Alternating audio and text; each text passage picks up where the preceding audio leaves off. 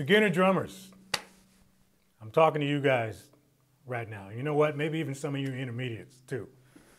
But I've gotten a few emails recently, just weird coincidence. You know, everything happens in bunches around here. But there's a lot of you guys that want to know how to get the left foot happening, you know, how to play that left foot while you're grooving and all that kind of stuff. So this lesson is for you guys. It's going to give you some really simple exercises on how you can start to get your left foot happening. Now, I just want to talk for a second about the left foot and the hi-hat and its relation to everything else that you do on the drums. A lot of drummers just kind of think that their left foot just kind of sits there and doesn't really do much until you feel like opening it. No. When I'm playing, particularly when I'm on this side of the kit, if I'm soloing or something, or if I'm on, you know, if I'm playing on the ride or whatever, my left foot is actually quite active, and yours should be too. That's the whole point of this lesson. It's important to work on your hi-hat independence with your left foot. You want to basically just be able to get to the point where your left leg has one brain, your right leg has one brain, and they can work together and completely independent at the same time. The hi-hat pedal serves as a time reference for whoever else you're playing with while you're going off and getting busier, especially with the right foot. You know, if you're, especially later on when you start to get a little more experience with your phrasing and playing around the kit and doing all kinds of flip-flopping and stuff like that, you still want to be able to give your bandmates something to hold on to, just so that they know where the time is while you're going off and doing all your stuff. So this lesson is for you beginners out there, and it's just an introduction on how to get your left foot going.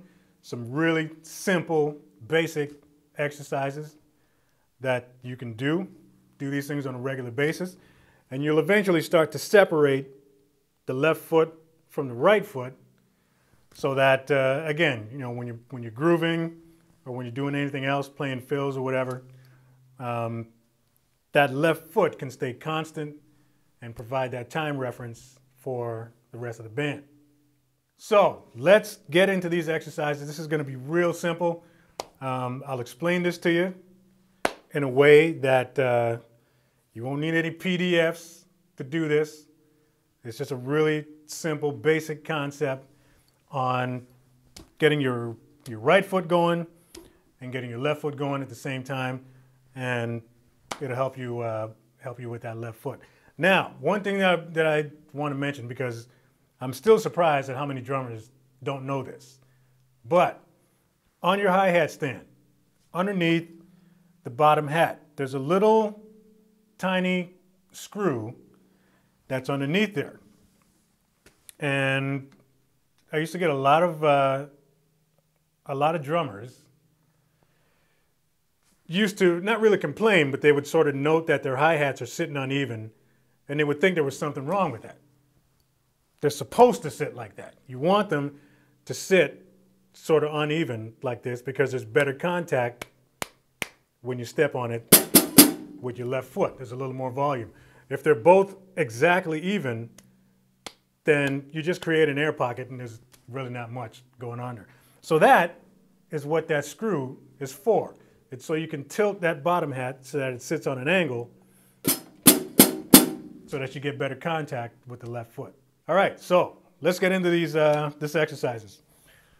All we're going to do, all right, this is going to be just a really simple sort of groove type exercise where we're going to get the left foot to do something, and we're going to get the right foot to do something.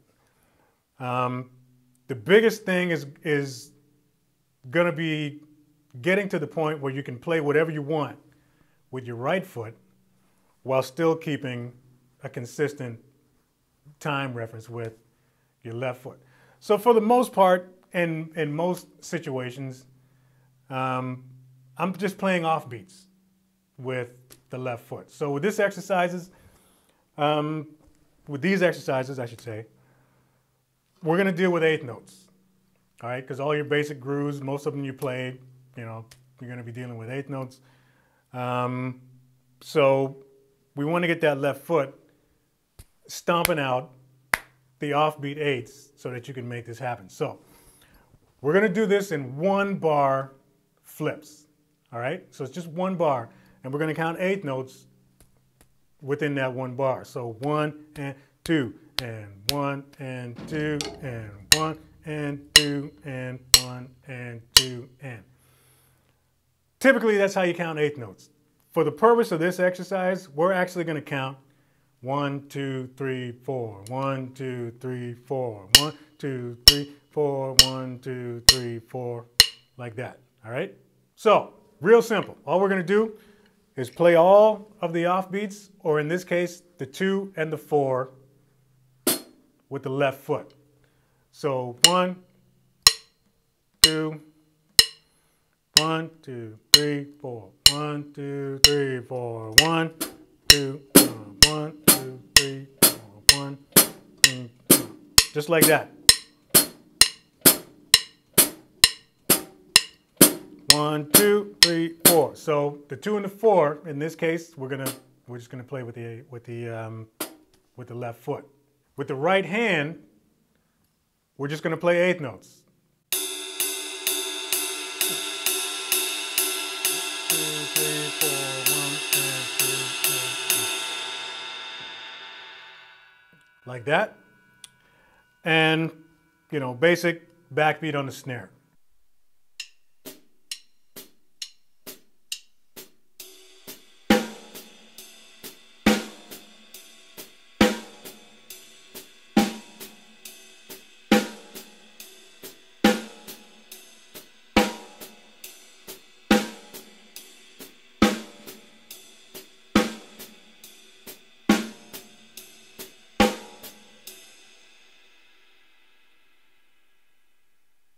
So we're going to start out just by playing the 1 on the bass drum while we're doing the offbeats on the hats, eighth notes on the ride, and just simple backbeat on the snare.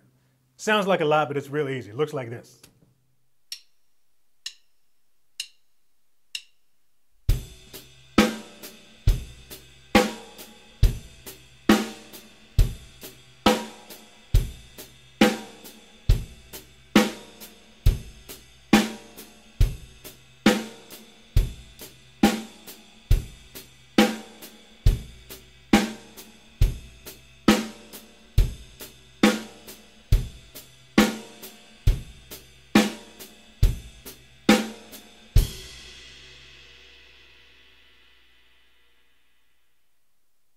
That's it, right? Super simple.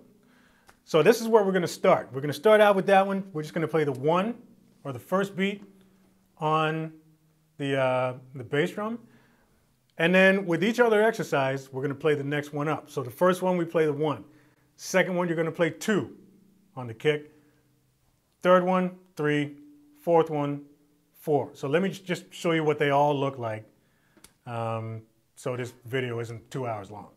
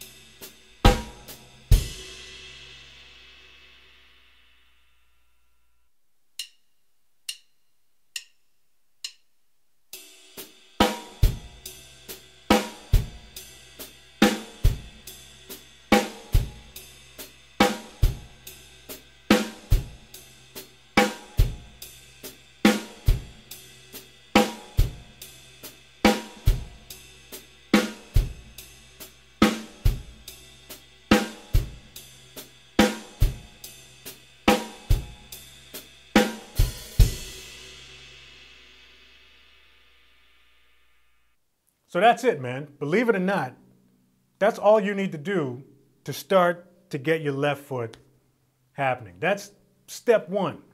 And being able to do that alone should be enough to get you through most basic grooves. Of course, you want to be able to speed up, get up to tempo once you get used to the feel of it. And then a really good thing to do once you do all that is to combine all four of them and play each one consecutively for maybe, whatever, 1 bar at a time, 2 bars at a time, however you want to do it. But again, the idea is to turn it into a drill, man. So you want to play it 5 minutes, 10 minutes, 15 minutes, whatever. Get your muscles happening. They'll start to get comfortable with it. And then, before you know it, you're flying.